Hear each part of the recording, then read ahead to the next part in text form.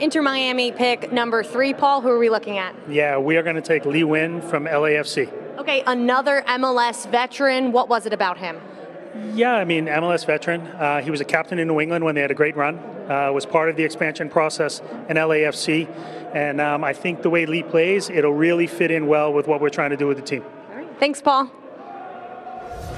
Lee Nguyen, former moniker MV Lee. He's played very well up the field, and he's played a little bit farther back the last 2 seasons with LAFC for Bob Bradley. 33 years old now, 8 years MLS experience, has 48 games played, 31 starts over 2 years for LAFC, 3 goals, 12 assists, including the playoffs. Still does have the final product, but can play a lot of different places. This is a experience pick, it seems like, for Paul with upside. Absolutely, and a possession one. And look, especially as you progress in your career, I would say if you're Inter Miami, it's promising to see that Lee Nguyen is okay switching positions and maybe sacrificing a little bit of himself and his production, his numbers for the team. So when you can see now maybe he gets to return to a little bit more of an advanced position with Inter Miami. You know the qualities, you know the experience.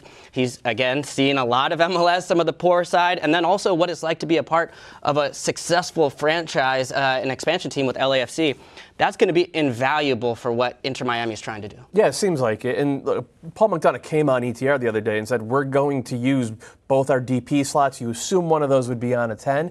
But Lee Nguyen is kind of insurance for that. Like, if they don't get that deal across the line in January or February, they can hold out until the summer window opens because they have Lee Nguyen to play that position, and we know he could do it well. I don't think there is any flexibility with him. I don't think they're going to use him deeper the way that Bob Bradley did. We saw against Seattle that he's kind of a liability there. I would expect to see him on the ball in the attacking third a ton, trying to combine with guys like Pellegrini and Carranza. A big name coming off the board here, Lee Nguyen. LAFC will get $50,000 in GAM, as every club does when they have a player taken in this expansion draft. For Vasquez, there's an opening to play a lot of minutes at center forward in Cincinnati.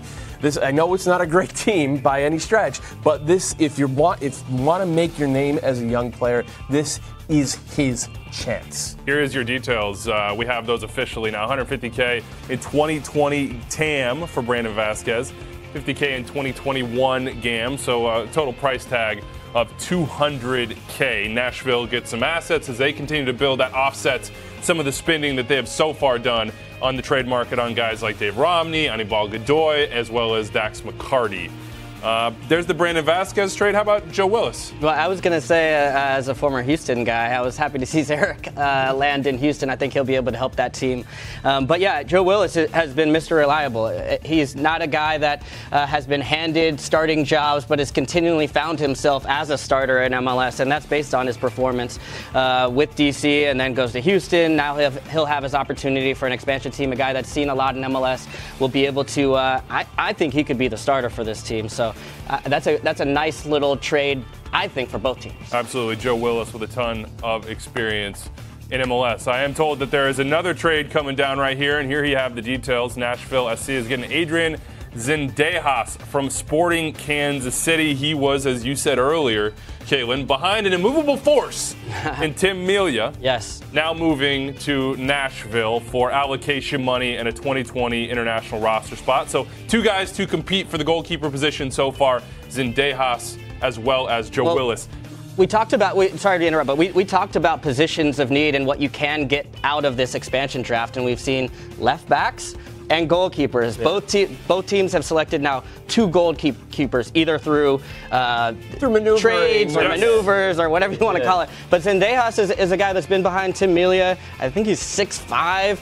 He has spent time in Mexico, has come back. He has a ton of talent, good with his feet, a great shot stopper. So when you add both of those guys, him and Willis, that's a nice little Speaking of left backs, look what else is official.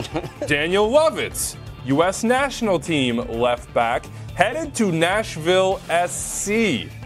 Montreal moving him for a package of GAM, TAM, and an international roster spot. So Dax McCarty cost them $100K and a draft pick.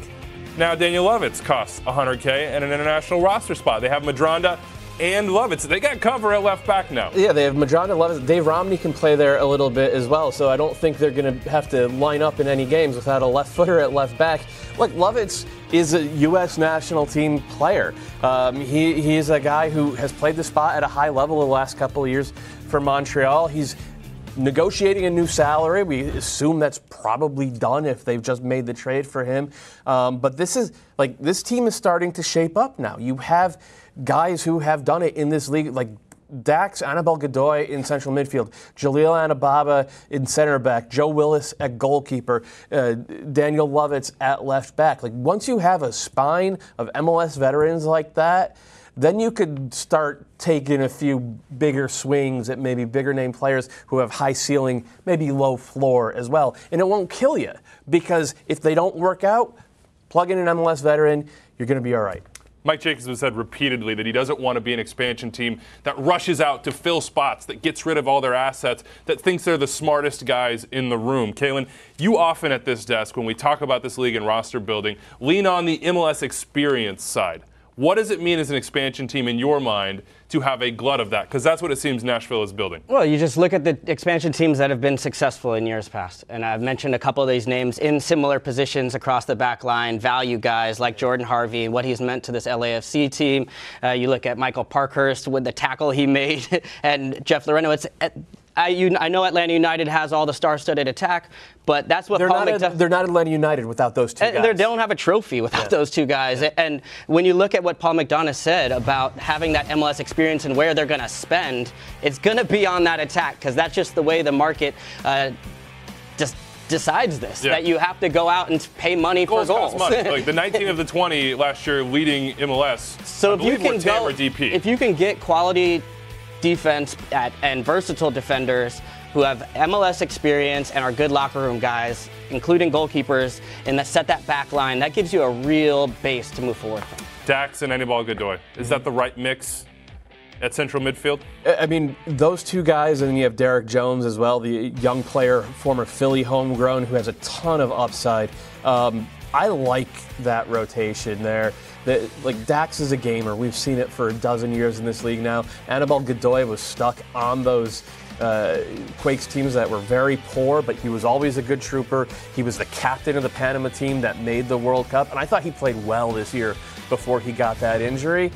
They're not going out there to score 85 goals and get 70 points. They're looking to hang around and compete, maybe sneak into the playoffs with some veteran know-how and just being hard to play against. And I look at that spine, this is not going to be an easy team to play against. They're not going to give up 65, 70 goals. No, and I think Madranda is probably going to slide more into that middle of midfield. Once I saw Lovitz come with that trade, that's probably their starting left back. Madranda can play both, but as that number 8, maybe just a step ahead of Dax. But either way, it's crazy to look at this and say this is an expansion team that has left back depth. Yeah. It might be the first time ever. By the way, again, little birdie Amir telling me that we have another trade that is official. Where am I going? This time, Inter Miami. You're out of here. We're shipping you away. Yeah. Your re-entry draft material, Doyle. A first-round super draft pick going to Inter Miami. That gives them 2 in the top 3. They have the top overall selection.